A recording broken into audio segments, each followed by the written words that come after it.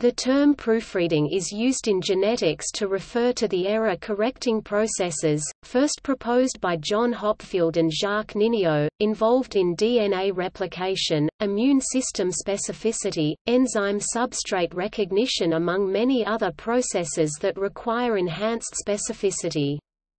The proofreading mechanisms of Hopfield and Ninio are non-equilibrium active processes that consume ATP to enhance specificity of various biochemical reactions. In bacteria, all three DNA polymerases I, II and III have the ability to proofread, using 3'5' exonuclease activity. When an incorrect base pair is recognized, DNA polymerase reverses its direction by one base pair of DNA and excises the mismatched base.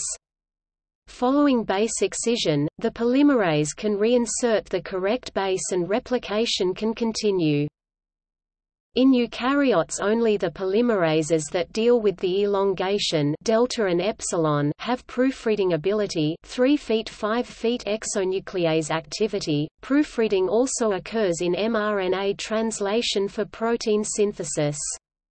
In this case, one mechanism is release of any incorrect aminoacyl tRNA before peptide bond formation. The extent of proofreading in DNA replication determines the mutation rate, and is different in different species.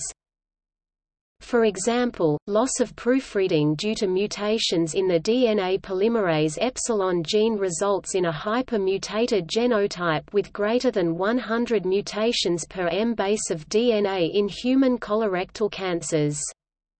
The extent of proofreading in other molecular processes can depend on the effective population size of the species and the number of genes affected by the same proofreading mechanism.